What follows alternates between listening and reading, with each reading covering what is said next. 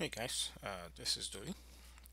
So in this video we are going to talk about file.readAllBytes, which is a function that allows you to read a binary file. And binary files are files like program files. Some, if you decided to store some images in binary format in your database. So these are the kind of files you could read.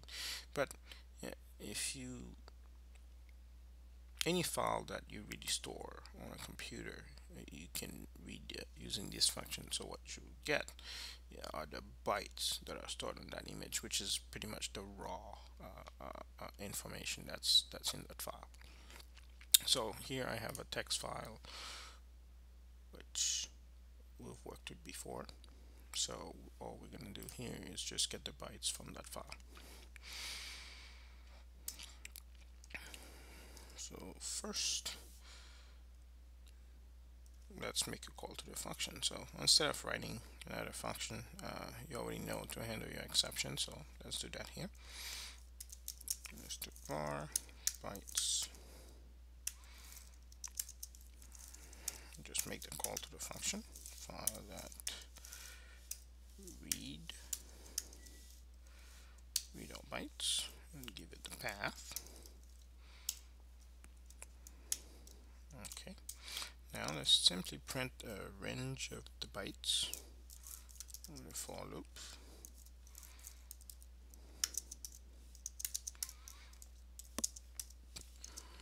Let's just print 10 of them.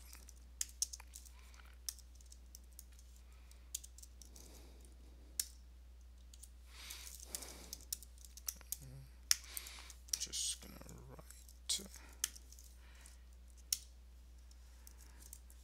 write bytes.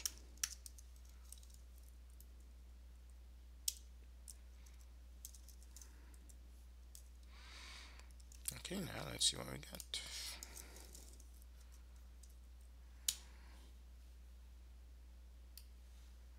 Okay, these are the bytes, the first 10 bytes of that file.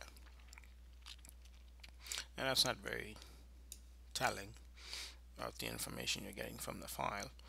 So what we could do, because I know this was the encoding for that file was UTF-8 and it's a text file, I can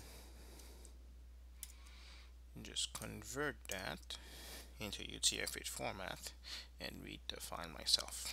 So let's just get text. Okay, and the way we do that is just get the encoding and then get the string. Okay, get string, and what we're doing from the bytes. Okay, now we can simply print the text.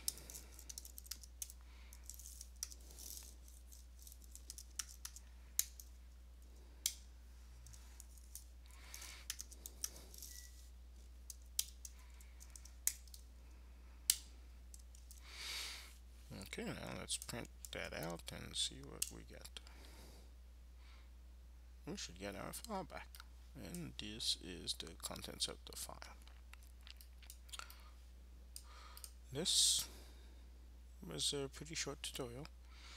Again, ReadAllBytes is a function that allows you to read the byte data of a binary file or any file that you can store on a computer, because usually the way it's stored is the bytes information that's stored. So you get that function from the file class, which you find in those System.io namespace. The encoding that we used here is UTF-8 to pull the text information out of the bytes array. And this is what you would do if you had stored a picture. This is what you would do if you had stored some other kind of file. What you would do is convert that file from from bytes to the whatever encoding that that it's meant to be used in. Again, subscribe if you want to see more of these videos. And if you've got questions, just send them my way.